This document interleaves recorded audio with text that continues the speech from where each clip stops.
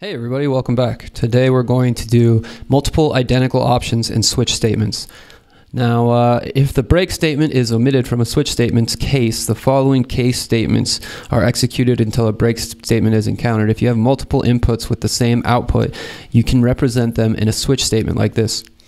If the case of 1, 2, or 3 is equal, then the result is equal to 1, 2, or 3, break.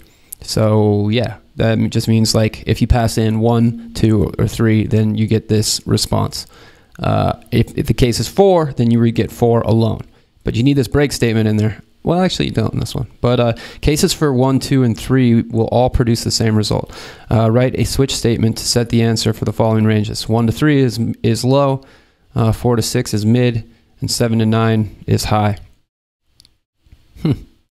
You need to have a case statement for each number in the range. Cool. Okay, so first off, we're just going to write a case statement, a switch statement. And then we want the switch statement to have a value passed in, which is equal to the value that's in this. Because what we're doing is trying to get here. I'm going to write it quick. We're trying to get sequentialized sizes to read out console.log sequential sizes, and then in the here let's pass 2 for the first value. Okay, so JavaScript, it's passing me an error because I haven't finished my switch statement, so I want to finish there and then we can get after it. So we want to pass in a value to the switch statement. Cool. So now that we have a value passed in, we're just getting the answer is being rendered. The function's being called. The answer is being set to empty string. We can make it empty string just to make it a little more clearer. And then it's returning the answer, which is equal to empty string. So now we want this switch statement to either read low. We want the switch statement to change the variable of answer to be equal to either low, medium, or high based on the cases. So with here we can just go case 1.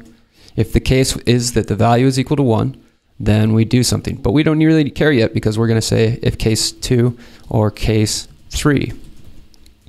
Then we do the answer is equal to 1, 2, or 3. Okay, so now if we pass in 2, we get this out. So sequentialized sizes, we pass in the number 2. 2 is in here. We set the string of we set the variable answer equal to empty string.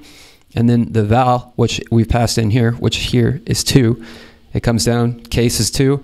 It doesn't render here, so it just keeps going down this function, and it pulls up answer. Answer is set to 1, 2, or 3, this string that says that. And then we come down here, answer is no longer empty string. Now it's 1, 2, or 3. And then we respond with the answer. So we just have to do that now for the rest. First off, we want to make that break statement in here. And then, yeah, we're just going to start going case 4, case 5, and case 6. Then we set the answer is equal to mid. Oh, I see. That was a mistake. I only want this to be low. Yeah, case 7,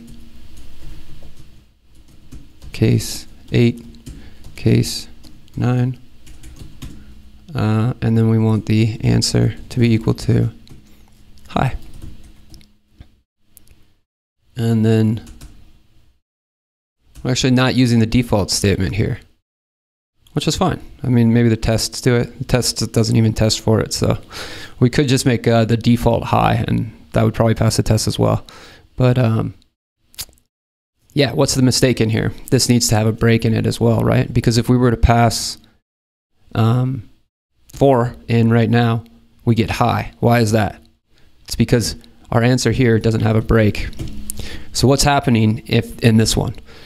With sequentialized sizes, we pass in 4. 4 goes to the switch value, sets 4. The case becomes 4. And then it comes down. We set the answer to high or to mid. But then because we don't have a break statement, we just go to come down to the answer here and set it to high. So the answer was set to mid for a brief moment in history, but then it was switched to high and then it was returned high. So what we need to do is add a break statement in here. We don't need a break statement at the bottom because it's just kind of just repetitive or redundant. Yeah, it doesn't make any sense to put that here. And so if we run the test, that should pass. Cool. I hope this helped you guys, and we'll see you in the next lesson.